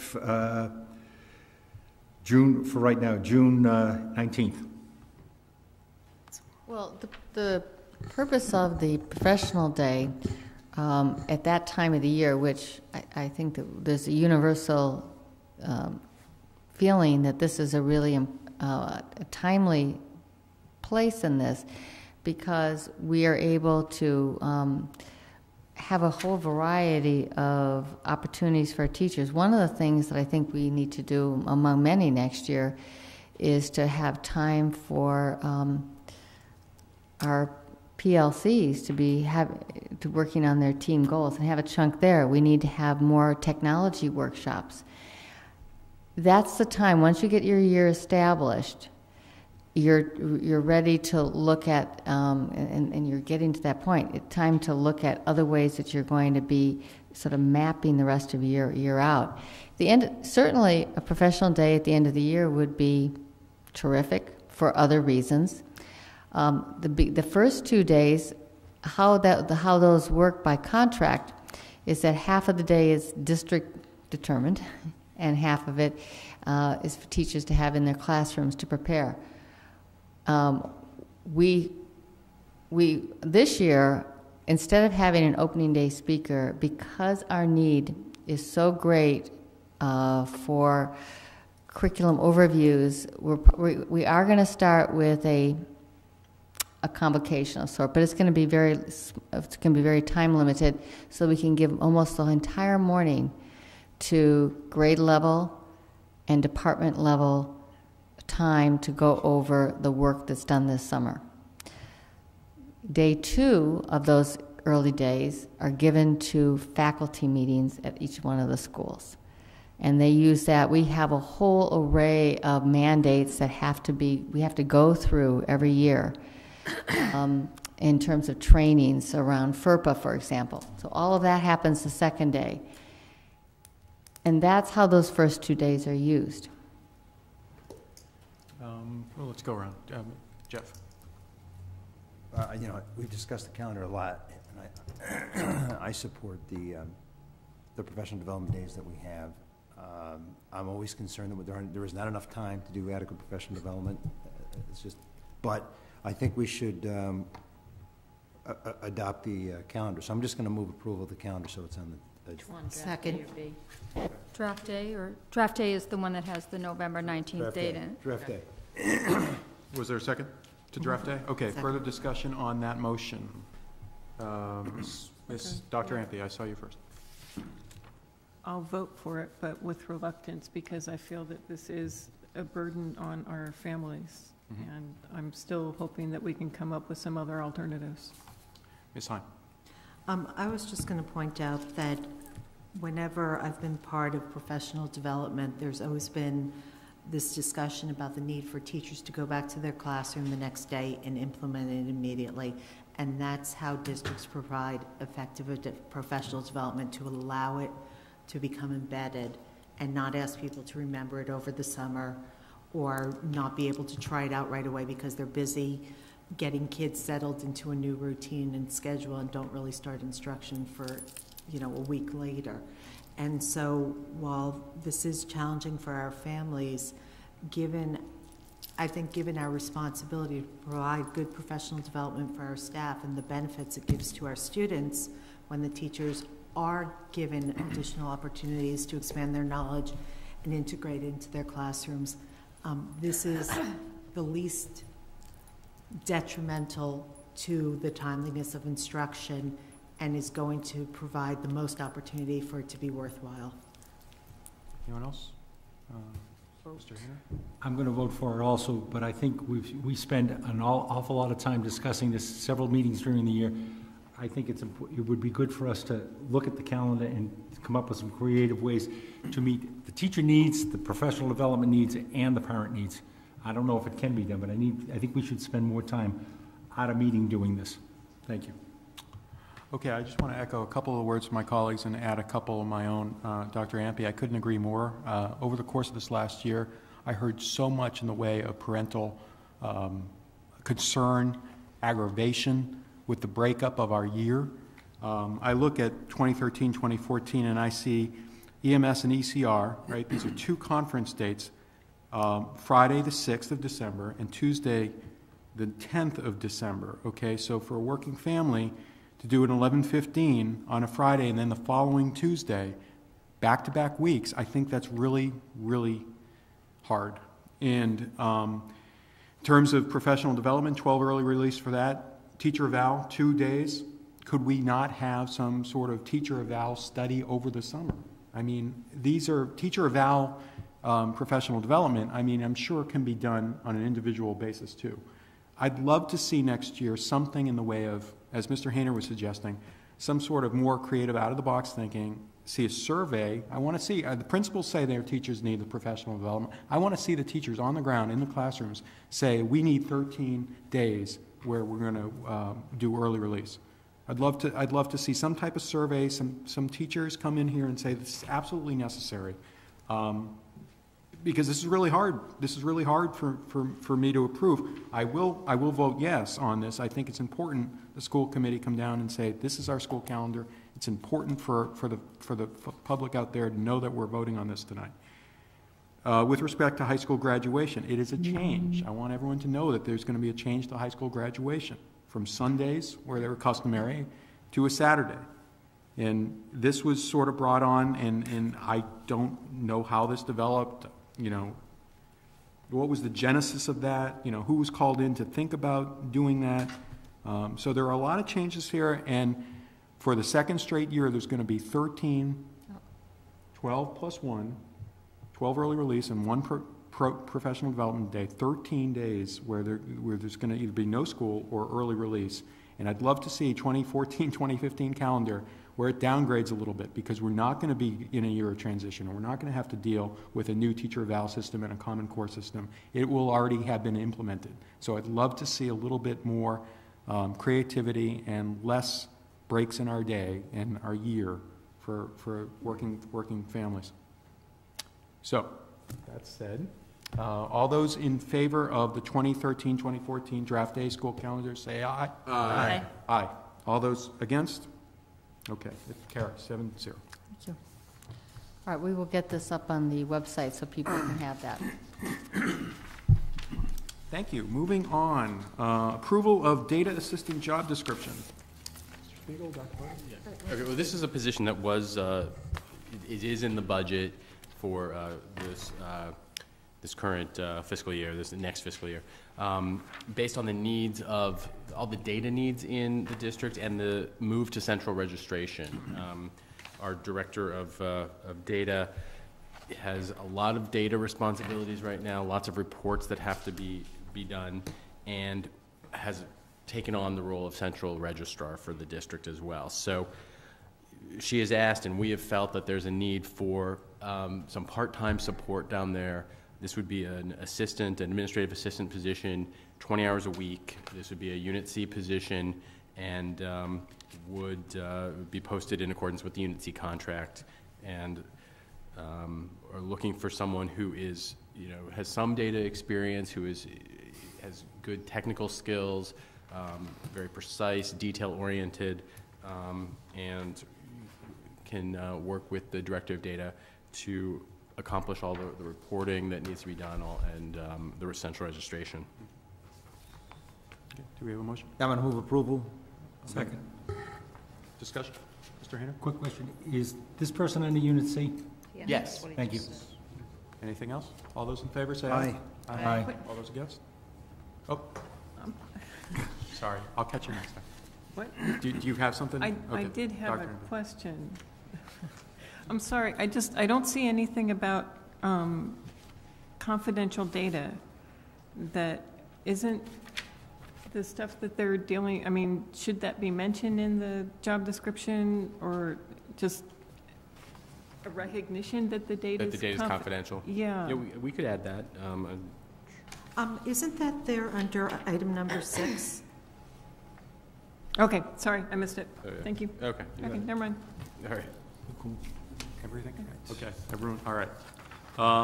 Moving on. Did we actually vote? We did vote. Okay. District goals, 2013-2014, our second reading, and a vote to approve these goals. Dr. Bowden. The committee spent quite a lot of time at the beginning of this year looking at overarching goals, and as we look to next year, we've had a lot of discussion at the table both, and we've had a lot of discussion with the administrative team as to what would be the major foci of next year. And I think that the goals that you see here, that we've talked about it more even during retreat, reflects the efforts that the primary efforts. Doesn't mean there's not a lot of other things that are going to be happening, but that we want to particularly focus on. As far as my particular goals for next year, we'll discuss those in December, but they represent elements of many of these goals. Okay. Do we have a motion on the goals? Move to approve the goals. Second. Okay. Discussion. I just have one quick minor point. On the bottom, it says district goals 2012-2013. Can we get rid of that? Mm-hmm. That was a little mistake. Discussion. We went over these a lot in retreat last week. Okay, seeing none, all those in favor, say aye. Aye. All those against? Okay, carries 7-0. Thank you, Dr. Bodie. All right, you are on again. Superintendent's report. Good. Well, I'm glad we picked up some time in these because I actually have a fairly long report. It's good. At your places tonight, you have the final report of the visiting committee for NEASC. And we're posting that on our website and as well as distributing it with the high school staff. I do not intend that this is the meeting that we're talking about the NEASC report. We are going to need to have a separate meeting perhaps this summer, and certainly this isn't. It's something that we're going to be discussing over probably many meetings as we go forward. But it is rather just simply to mention a few, go looking at the report, looking at a few of the highlights, and then you can have some time to sort of read it more thoroughly, and I'm sure that there's going to be a lot of questions. And at that time, we'd certainly want to invite the high school principal and our curriculum leaders and also the other administrators in the high school to come and be part of that discussion. So this is really a very limited overview of where we are with this. For those that are listening who may not be familiar with what NEASC is, NEASC is an independent accrediting agency. It's called the New England Association of Schools and Colleges, and we are a member of that association, and as part of our membership, they come and do an assessment in a number of categories and with regard to a number of standards every 10 years. And once that report is issued, then there is also follow-up during the course of that 10 years. This represents the 10-year visit. And what they found, that the team visited in December. There was late spring a draft report that you always do that. It's part of the process. Draft report that we respond to, and then a final report is issued. And then after that, there'll be a period where they'll have us a summary letter of their standing relative to the report. So when looking at the report, there are a number of standards. There are teaching and learning standards that look at core beliefs, they look at curriculum, they look at instruction, and then after that, they look at resources, school culture, resources, and basically the community. So I thought I would just go through a couple of the highlights of these, looking at the overarching category of teaching and learning standards, which looks at core beliefs. And if you want to refer to this is on page 18 of your report that you have there. And how the report is organized, it has a narrative, and then at the end of each one of the sections, they'll have commendations and recommendations that are given. And it's going to take some time to read through this to have a sort of get a full understanding of it. But for example, in the commendations for this particular standard, that the commendations of, this is one of 6 of them, the identification of a set of core values, which is the I care, and you've heard that mentioned here in this room before, that are embodied by the vast majority of students and staffs, and it positively impacts the culture of the school. And there are other commendations in that line as well. One of the recommendations for the school in that regard is to implement a plan to regularly review and update the core values, beliefs, and learning expectations. So that's the nature of that particular standard. If you turn to page 23, this is in that broad category, again, teaching and learning. This is about curriculum. And there are 6 commendations and 5 recommendations in this section, again, preceded by a narrative. But for example, a commendation is that the Arlington High School staff is committed to providing high-quality curriculum to all of its students. And further down, in another one, it says they have authentic learning opportunities through community service and the Capstone Project, as well as physical education and wilderness, survival and wilderness camping. A recommendation, there's 5 of them, that they would establish additional time for collaboration and ongoing work necessary to maintain 21st century standards in curriculum. And actually some of that we're talking about with respect to calendar. How do you find that time to have that level of collaboration in a high school? So those are challenges that will face us. When you move on to the instruction section for teaching and learning, page 27. Accommodation, and you've heard a little bit about this tonight, the use of evaluations by administrators to ensure that instructional practices are consistent with the school's core values, beliefs, and 21st century learning expectations. What is part of the learning culture and teaching culture of the high school are consistent, common assessments to measure student learning. What we're moving to is a different form of that, which measures sort of the yardstick of what's learned in the course of 1 year. They talk about the engagement of students as active and self-directed learners through a variety of research-based instructional techniques. And the faculty is committed to a high-quality instruction. In recommendations, for example, in this section, they talk about ensuring that all teachers have equitable access to modern technology and appropriate training to enhance its instructional practices, hence the Professional Learning Day, because that's an ideal time for that. But we also do a lot more with technology than that. But again, it's as you increase technology integration, it also really increases the need for professional development. If you turn to page 36, again in the teaching and learning assessment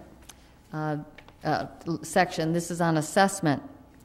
One of the accommodations for assessment was that a wide variety of assessment strategies, including formative and summative assessments, in order to revise and improve curriculum and instruction used by teachers. So it's a commendation that this is happening. A recommendation, again to the time issue, provides sufficient formal time for teachers to collaborate in the creation, analysis, and revision of formative and summative assessments. So you get the sense of if there's in this broad category there are a variety of accommodations and recommendations. And again, this is not meant to do an in-depth look at this, but rather to look at how it's set up and just calling people's attention to it and letting them know that they can look at this online. Now, that's the teaching and learning. If you look on page 38, this will give you an outline of what the support standards are.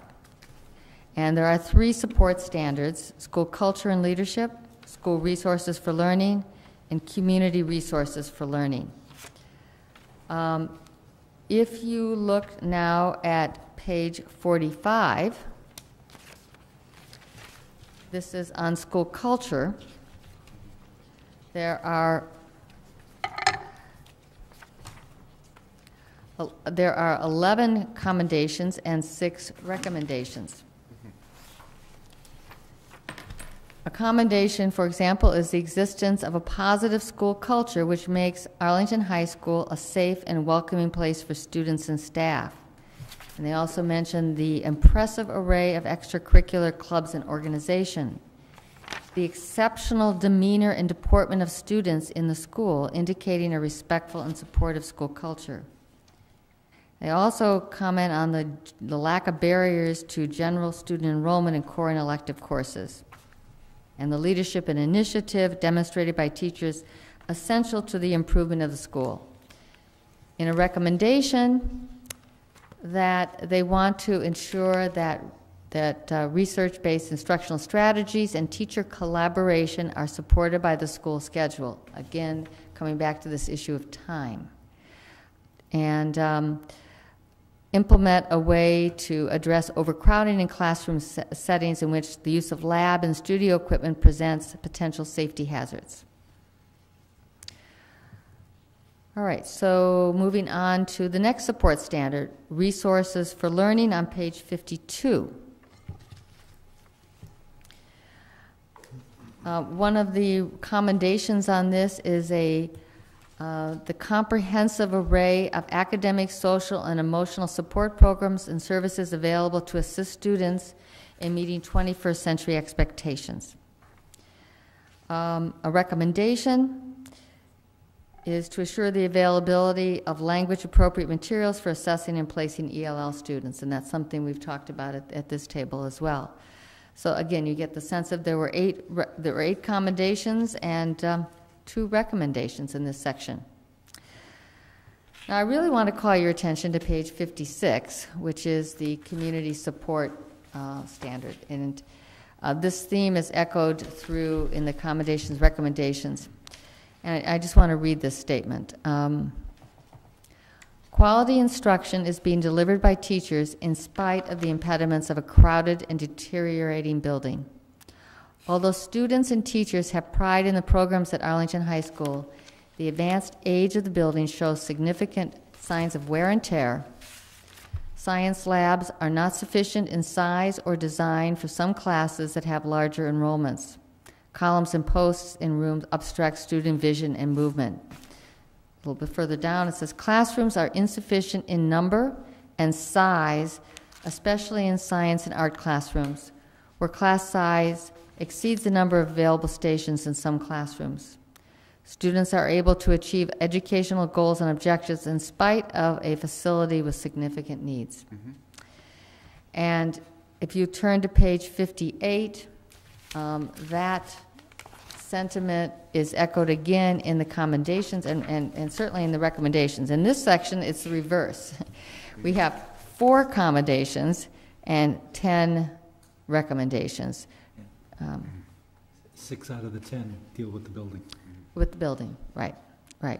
So we certainly need to have a follow-up discussion at this table. There's implications for a whole array of things in terms of support and time and teaching and learning, and certainly the building itself. So this is something that we will do. It's going to be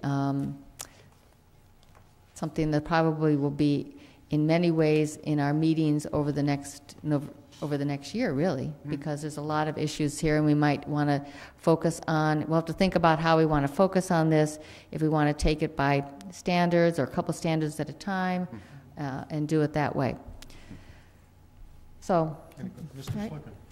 I just want to say, I read through this kind of stuff all the time, and I want to say that on one level, this is one of the most exemplary reports that I've seen, because when it comes to the heart and soul of teaching and learning in this building, they are commending the teachers, they are commending the administration, they're commending the students, and when you look at the recommendations, those are sort of the excellent to exemplary kind of recommendations, the thing that will really move us to the very top of the field. I mean, they're not describing things that are wrong, they're sort of pointing us to the next steps to get better, and you could hear some of those steps being discussed earlier in the measures. But on the flip side, it is highly critical of the facility that we are unable to meet the needs of our students with our facility, that the teachers are really going the extra mile to provide this high-quality education, as that sentence you read, despite the fact that the facility that they're operating in is a definite drawback. And reading through this, I can't imagine being accredited 10 years from now unless we have a significant improvement in the facility that we're offering for our students. Mm-hmm. Okay. All right. So you need time to read it, and we'll come back to it for sure. All right. Some administrative announcements. As you know, we have a number of retirements and openings in key administrative positions and or also support position. And One is our attendance officer and court liaison. Which, we met in executive session with Ellen Digby, who has just done a phenomenal job in that role. We had, in all of these cases, we had search committees, and I will have to say the quality of candidates was really impressive for all of these positions. And after a very thorough search, I have offered the position to Cindy Sheridan, and she has accepted that position. And Cindy comes to us from having been one of the was the program director for the diversion program when it first started in Arlington. Lucille Nicholson, who is our director of nursing, is also retiring, and this is a key position in the district. We had two very strong internal candidates, and that position has been offered and accepted to Sue Frankie, who just, by the way, received her doctorate. Oh, wow. Yeah, very impressive. And again, for the athletic director, we had a very, quite a search, and we had a number of really strong candidates, and that position has been offered and accepted to Melissa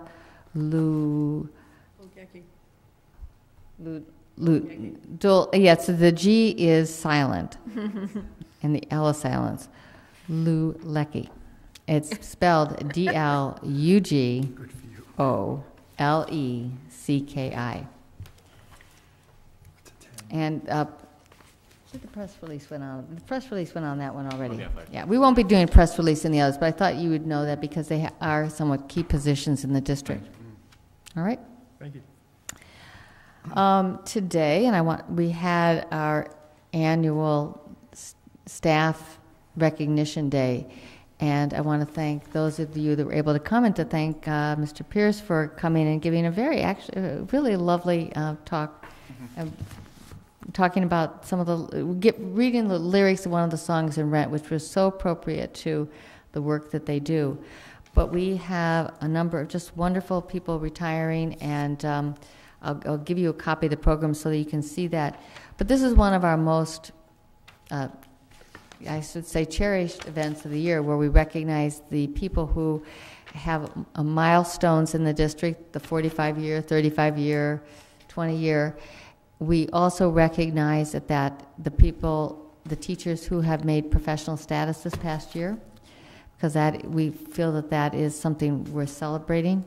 And then also this year, with Linda and I thinking this through, we really wanted to have a district-wide acknowledgement of the people who are retiring, and we did that today.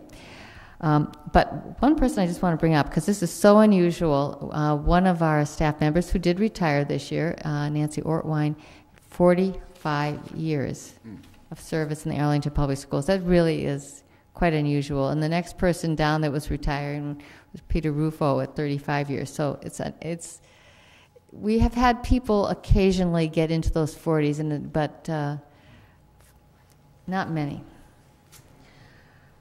All right, and also with respect to graduation, we graduated our class this year, and what an outstanding class. Great speeches, and I think that you've seen the Ponder report, and you can see where all of our students are going, and it's a very impressive array of colleges that they've been accepted into, and a more complete report will be coming out of the guidance department and talking about the percentages of first choice, second choice, that type of thing. But again, I want to thank members of the school committee for coming, because your presence really signifies the level of importance of this event. And again, thank you to Mr. Pierce for his speech this year. We did hear some feedback last year about sound.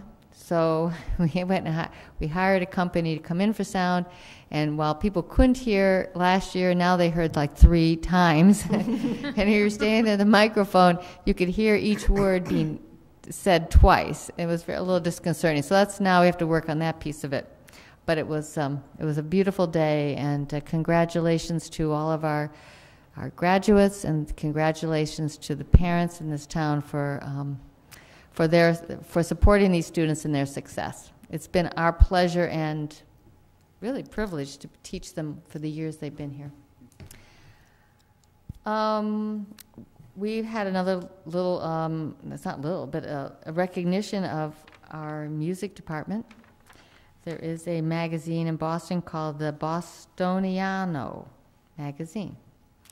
And they featured two of our music teachers and our students in the Pops concert this year, which was, I have to say, rather extraordinary, where they had music that was playing to movies. It was a very high-tech kind of concert, but just they had a quick quote in there, but they really were commenting how flawlessly the students played.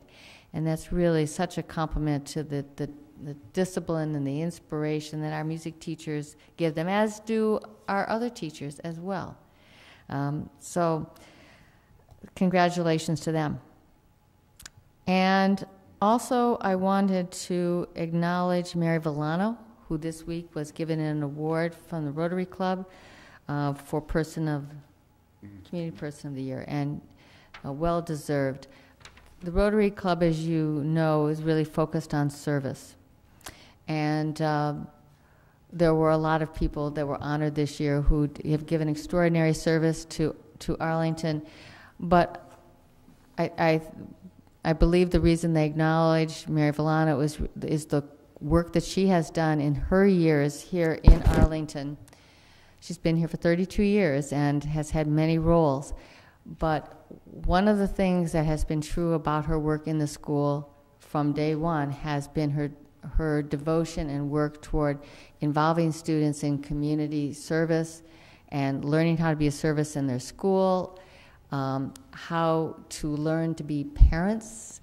One of my first was having seen the dolls that the students would be carrying around the school, learning to be parents and what it meant to have a child and not to leave the child there somewhere where you went off and did something else. And I know that Mary offered on many occasions to babysit these dolls, but it's really an interaction with the students, inspiring them to understand that to think beyond themselves and to think about how they can be of service to their friends, to their school, to their community, and she was exemplified that in her years here. So that was a well-deserved honor, and of course I've been getting emails about class sizes already, and I know this concern. I will be sending to you where we are at this point, but I have to tell you, while we look at the numbers rolled forward to next year, it is in state of flux. It changes all the time. We get 5 registrations one day, and then we get 2 the next, and it's just been going on like this now for several weeks. And so the numbers have been changing, but they change both ways. We have students withdrawing and coming in. But I will say, looking ahead already, we're seeing class sizes as a norm in the elementary, getting in that 23, 24, 25. But we do have some class sizes that are going to be 27, 28 next year.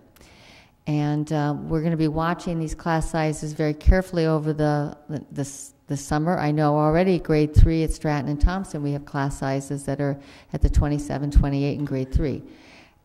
That's not to say that they will stay there. They may not, but they also may grow. And so we're going to have to be watching that.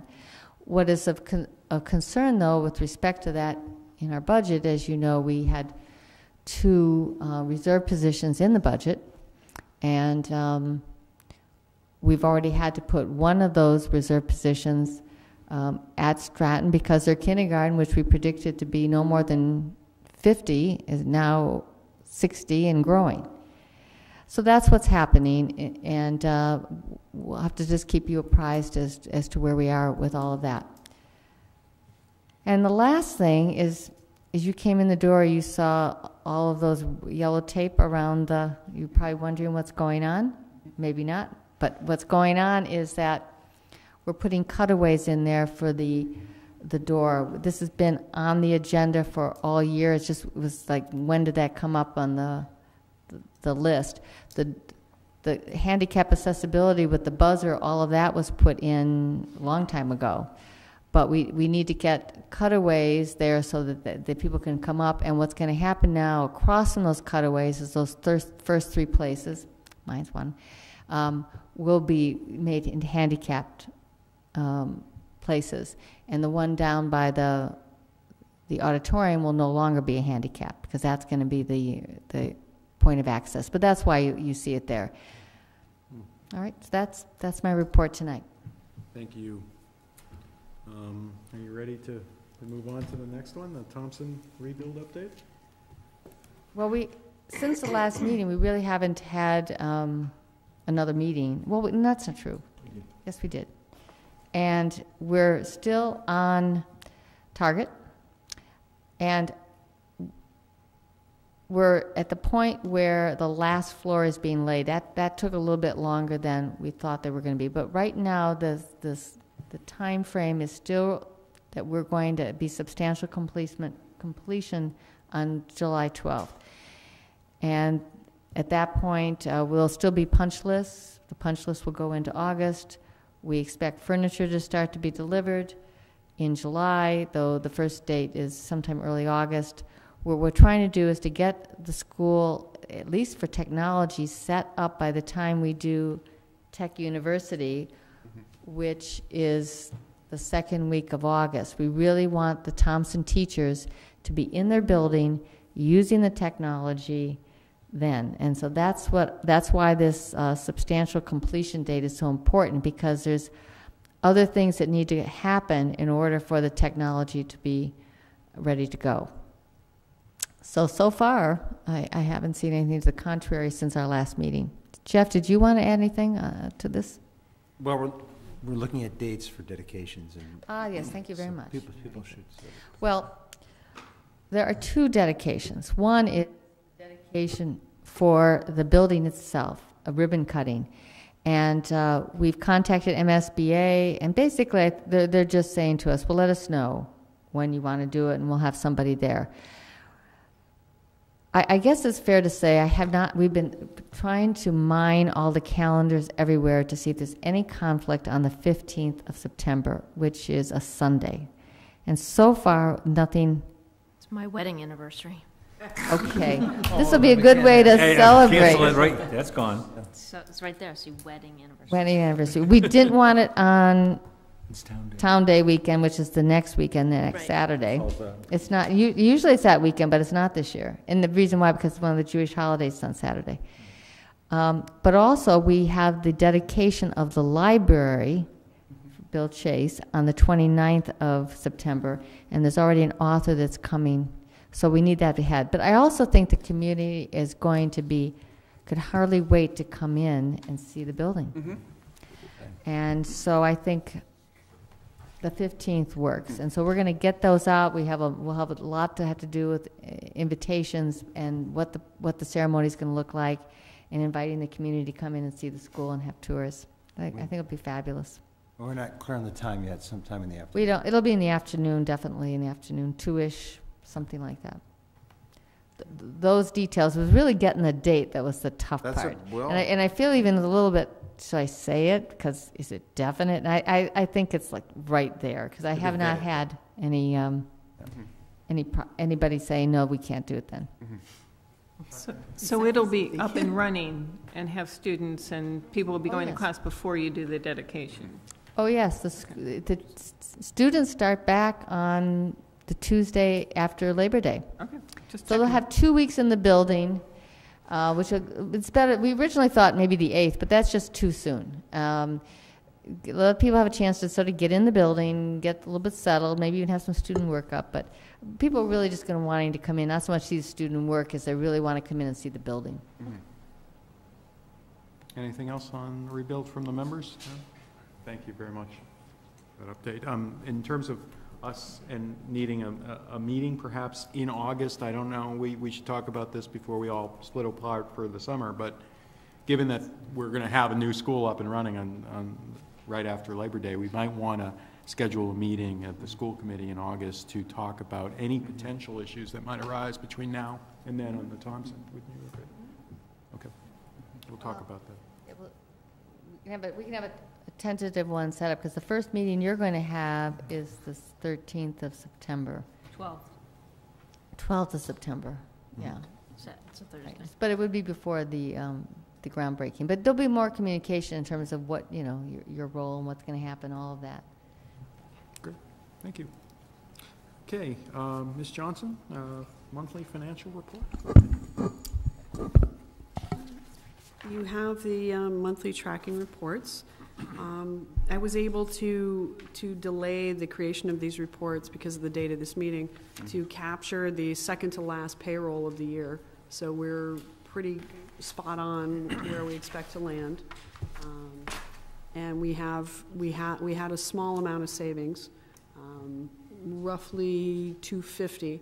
I won't know until the last payroll hits next week exactly what our total savings amount, out of which we're going to be able to do some year-end technology purchasing and some curricular supplies as well. Mr. Hayner. And it may be just my interpretation, as it usually is, but on page 2 of 3.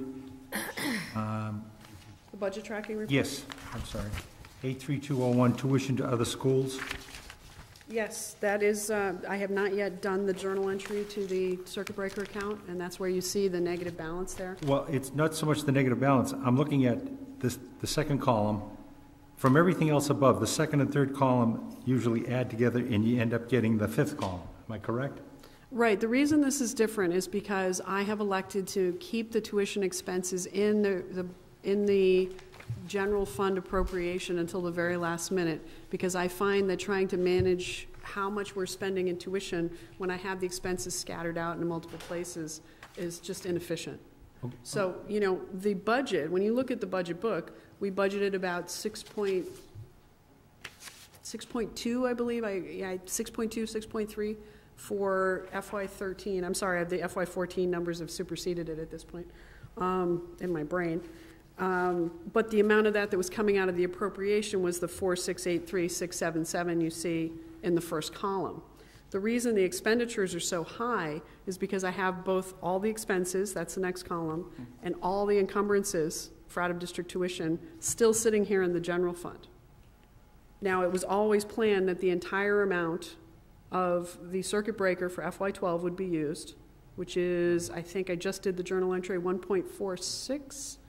And then the other part of that amount would be coming out of the tuitioned-in account from SPED, and that was all part of the FY13 budget. But I have elected not to have those expenses sitting in 3 different funding sources.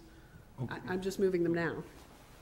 I guess, why are we not on that first column putting in the budgeted amount of money? Because this is the appropriation. This is just the appropriation. This does not include circuit breaker. It does not include tuitioned-in. Tuitioned-in appears as part of the revolving expenditures. So I'm going to have to be reminded almost monthly as this comes through every single time. Is this unique just to this type of an account? Well, I mean, whenever you're funding one type of expense out of multiple funding sources. You have this inconsistency? Correct. Thank you. Mr. Thielman. The revolving revenue tracking, this is on a cash basis, correct? Correct. Okay. The one thing that's as of that date. As of that date, right. So I noticed we had a total budget of $350 on the building rental, and we've collected $208. Have you adjusted the budget for next year? Yes, I have. Okay. I had lowered it. You lowered it, yeah. Okay, thank you.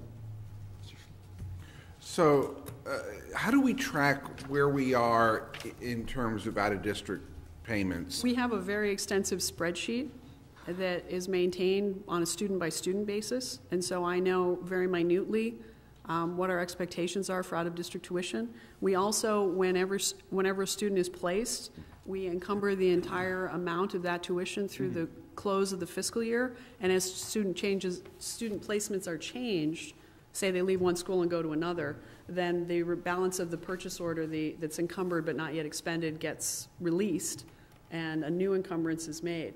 Now, I've made it a priority with the SPED financial manager to always get the encumbrance in for the new expense and then clean up the POs that need to be canceled as we go along. So sometimes it appears overstated, but I would always rather have it be slightly overstated than understated. So those are the two methodologies by which I keep track of out-of-district tuition. And I commend you. I think that you're doing a great job on this, but this is something that we need to be conversant on, so that if somebody asks, this is the kind of thing that people ask us. How are we doing in terms of out-of-district sped placements and the expenses of that? And certainly if I end up running into a FinCom member at the Stop and Shop, that's certainly... They're always welcome to call me. Well, they might ask me, and they'd sort of expect me to know the answer as well. Well, and the reason I leave them in the reason I leave tuition in the appropriation in the main budget is because the sum of the expended for out-of-district tuition and encumbered for out-of-district tuition is, as of that moment, as tight as we can, our expectation for total tuition for the year. So our budgeted expectation going into this year, where does that lie compared to where we're at right now? I think we're right on in out-of-district tuition. We were hoping to have some savings, but as we've had placements creep up through the spring, we are right on. And we'll probably be over next year based on what we can anticipate, but we do have reserves to guard against that. That's sort of a tracking number that probably, if we can look to include that in the monthly report, would be a good thing for us to know. So how about another line on the summary page that just says that out could of deck? work. Yeah. I mean, a lot of these are just check. Things look pretty normal, but that's the one that always gives